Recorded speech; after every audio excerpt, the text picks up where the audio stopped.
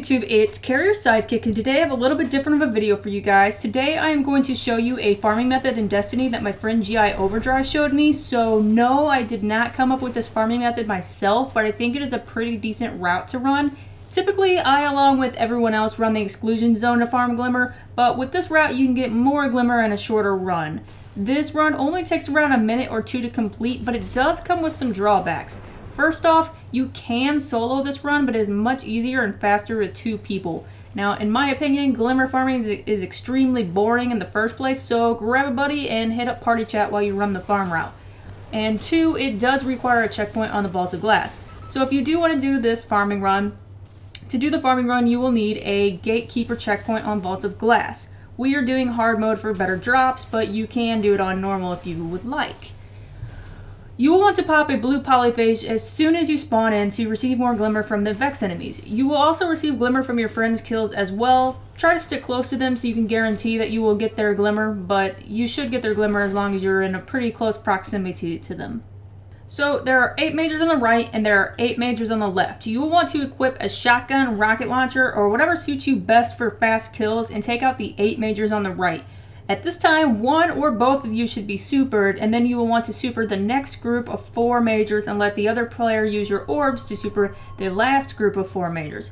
Then you can use their orbs and you will be supered at the beginning of the run, and you can choose when and what group of 4 majors to kill.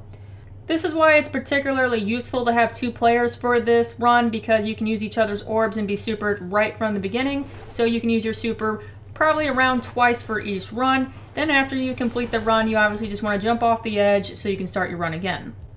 Any class that can create 8 orbs will work for this, but 2 gunslingers works particularly well because you can shoot the enemies from a distance rather than having to be a striker titan or a sunsinger and kind of get up in their face and risk not making any orbs. 2 gunslingers works really well for this because you're almost always guaranteed to make 8 orbs. All you have to do is kill 2 of the hobgoblins and you're guaranteed 8 orbs. If you wear the symbiote helmet, you are guaranteed 4 shots, so as long as you hit half of them, then you're guaranteed 8 orbs for your other player. Each run should give you around 650 Glimmer along with engrams, both green and blue, more blue polyphage, and axiomatic beads. After around 45 minutes of farming, I and my friend both had around 35 both blue polyphage and axiomatic beads. Then axiomatic beads can be turned into the Cryptarch for 200 Glimmer each. You will most likely have more beads than you can use, so just put them in your vault and save them for later.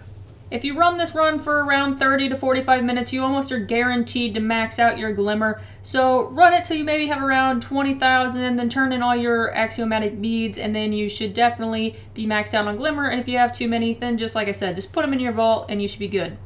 So I hope you guys enjoyed the video. I hope you guys liked the route. Let me know what you guys think. Thanks for watching the video, and I will see you guys later.